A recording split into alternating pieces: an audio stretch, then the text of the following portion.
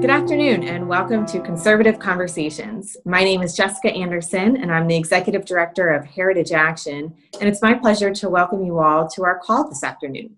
It's my distinct pleasure to welcome our guest, Congressman Ken Buck, who will be joining us from the great state of Colorado to talk about his time as both a legislator and the author of a new book, Capital of Freedom. Congressman, thank you for joining us today. I'd like to tell our guests a little bit about your background. Sir, you serve in Congress representing Colorado 4, which covers the eastern part of Colorado, but you're also the chairman of the state party for Colorado and the author of a new book.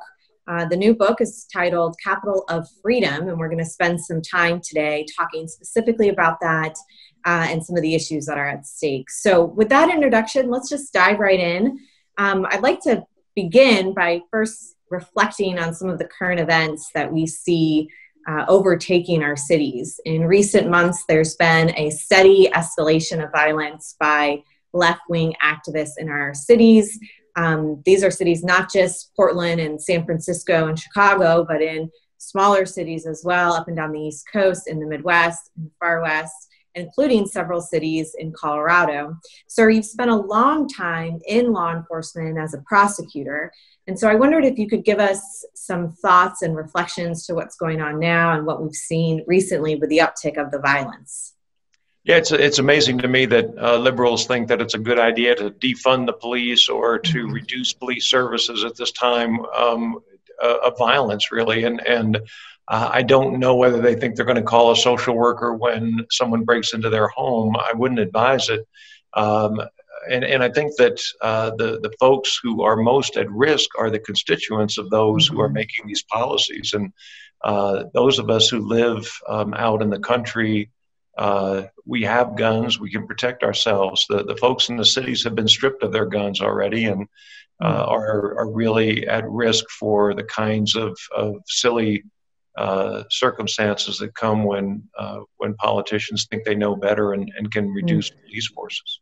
You know, sir, with everything that's been going on, I was reminded that several years ago, at another point of tension between the left and our law enforcement, our police officers, you actually were on the front lines of this, and you wrote the liberal governor of Colorado at the time and asked him to light up the state capitol in Colorado to show support for Colorado's police, something as simple as lighting it blue one evening. So what has changed that now no Democrat elected officials are really taking a stand against the lawlessness? You can't even see them supporting the police. You have Joe Biden or Kamala Harris talking about reimagining and retooling our police force. I mean, this is rhetoric around defunding the police that is quickly becoming policy. And it's silly in a lot of ways. I think when they try to blame Republicans or President Trump, I was part of the Tea Party movement in 2010. We had plenty of protests. We didn't spray paint the Capitol. We didn't tear down statues. We didn't burn down fast food restaurants because a violent act had occurred there. The right is engaged in protests, and there are some peaceful protesters, but there are plenty of violent anarchists out there. And it's true. Joe Biden can't stand up and be honest and say that these violent protests are really hurting this country, and the idea that we're going to somehow cancel our culture is really an idea that I guess it's necessary for the left to get to their socialist end goal, but it's at the same time it offends most Americans to think of tearing down statues and really denying those that have made this country great.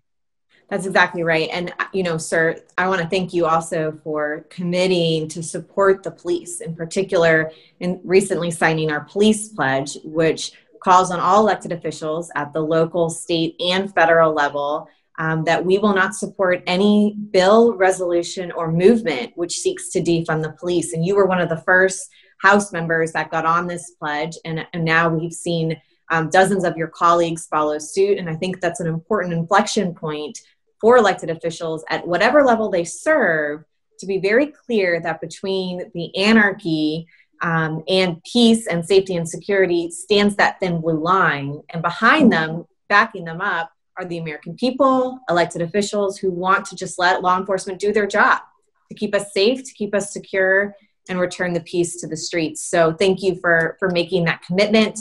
And we certainly applaud your colleagues that have done that as well. So your book, I'd like to turn our attention to that now. First off, I don't know where you find the time. I think it's just awesome that you've been able to do this. And Capital of Freedom is a really meaningful perspective that I think is our viewers and Heritage Actions Network will really enjoy learning more about it and reading on their own time. And one of the things I love the most about the book is that each chapter is framed around a certain piece of history of our nation's capital. So what are you hoping readers will learn from your book as they dive in to Capital of Freedom? Yeah, I think it's important that folks understand that we have symbols of freedom in the Capitol. We have symbols of freedom all over D.C., all over the United States, and we've got to celebrate our freedom. There certainly is a strong argument that can be made that our founders were flawed individuals, and the reality is that we're all flawed individuals. And so to not celebrate the gift that our founders gave us, the gift that so many have sacrificed for over the centuries for this country is a mistake. And I wanted to point out the many historical features of the United States Capitol and talk about the constitutional principles behind those features, and then also talk about how wrong the left is and where they're trying to take this country, and how a member of Congress, a progressive member of Congress, walks by all these features on the way to the House floor when they cast these flawed votes. You know, your book actually talks about that specifically. I want to draw everyone's attention to a story that's in the first few pages of your book, and you're telling the story about the impeachment vote, about the time that we're around it, and how Democrats walked right past Lady Liberty, and they walked right past her to cast that impeachment vote of President Trump. And, you know, Lady Liberty is supposed to remind us of our duties to the Constitution. And they were seeing that image literally as they were casting their impeachment vote, which is a very powerful contrast that you draw in the opening of your book. So can you tell us a little bit more about maybe some of the other artifacts that might be lesser known, and then specifically how those guide you as a lawmaker today? Sure. Well, let's just talk about Lady Liberty for a second. I was impressed. My orientation to Congress in 2014 included a dinner in Statutory Hall, and one of the House historians was there and pointed to Lady Liberty, a statue over the floor, what used to be the floor of the House. And so you can see the plaque where Abraham Lincoln sat and the plaque where John Quincy Adams sat. You could see all and get the feeling for just how important this particular room is. And then Lady Liberty is handing a scroll down, and the scroll is the Constitution. And she's saying to the members of the House, don't forget the Constitution when you vote.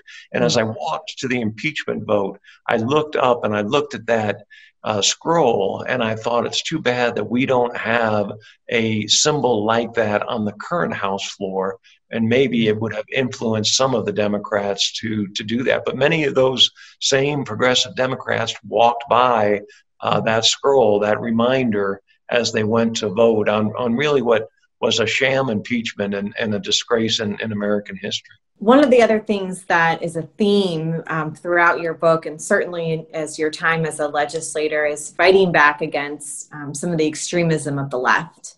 And right now we really see this coming to a head, not just with law enforcement, but with this revisionist history and rewriting history. And it's really become more or less part of progressive ideology. So how do you see that unfolding in today's day and age? And then the second question would be, what do conservatives do about it? So one of the features that is prominently displayed all around the Capitol is the Latin term e pluribus unum, and you can see it in the 50 stars on our flag and the 13 stripes, and you can see it in so many different ways that we are a country that is made up of a very diverse population, and at the same time we come together as Americans. The socialists need to divide us as Americans, and they can't countenance our Constitution or the rules that we play by. They have to change those rules. So they have to cancel history. They have to deny history. They have to change the language in the Constitution, either through the courts or just denying what it meant. They have to try to demean our country in ways that they can try to divide different groups and have groups fight against each other.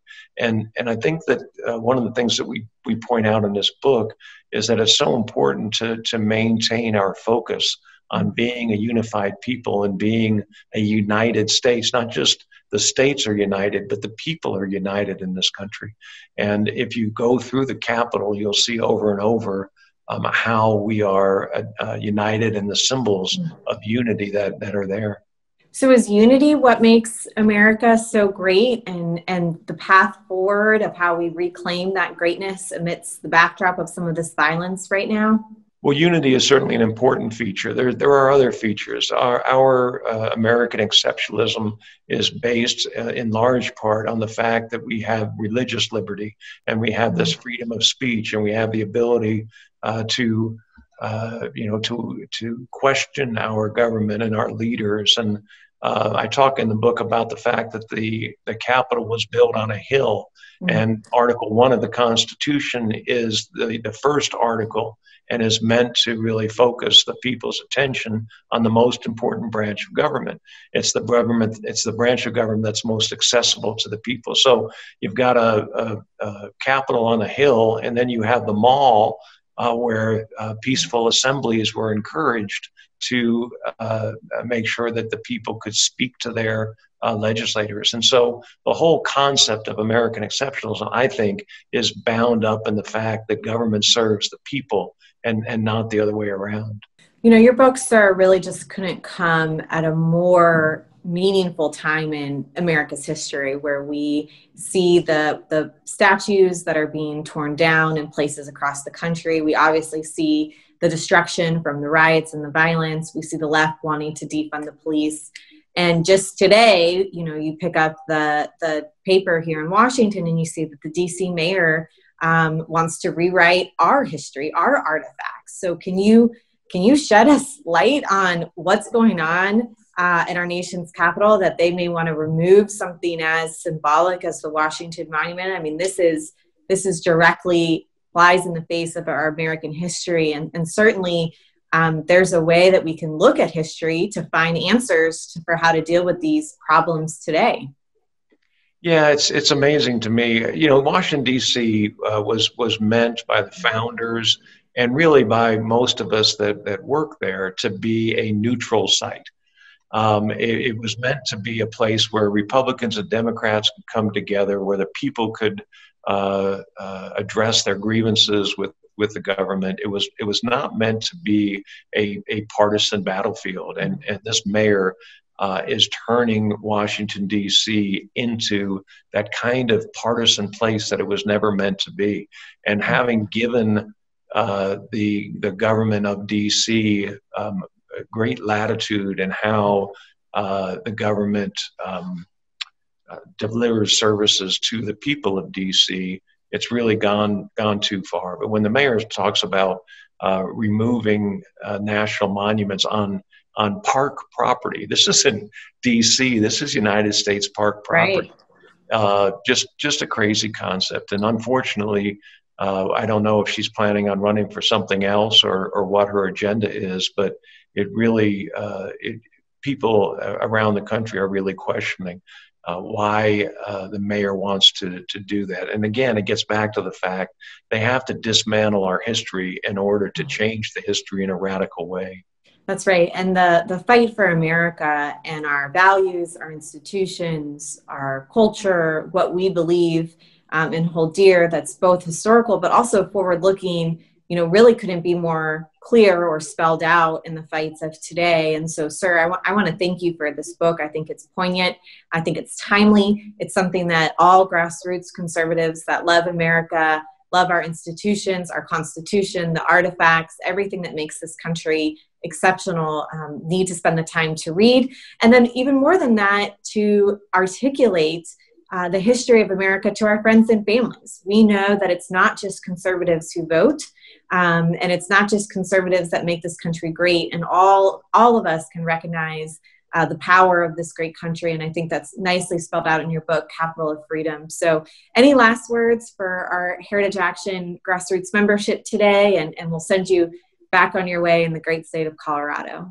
Well, first, I want to thank Heritage Action for the great leadership that you have in terms of this fight over the police issues and in restoring our history. And I think it's really important that people get to Washington, D.C., and they get to see our history firsthand. And when you have events at Heritage Action, I would love to give people a tour of the Capitol in the evening, and whether they buy the book or not, I'm happy to make sure they understand all the neat features that are present in the United States Capitol. Well, we'd love to take you up on that, sir. And we have plenty of people that I'm sure would love a tour and to see history through your eyes. So thank you for spending some time with us this afternoon. Thank you for all of your hard work representing Colorado and really doing the diligent work of advancing conservative policies here in Washington. We know it is not easy.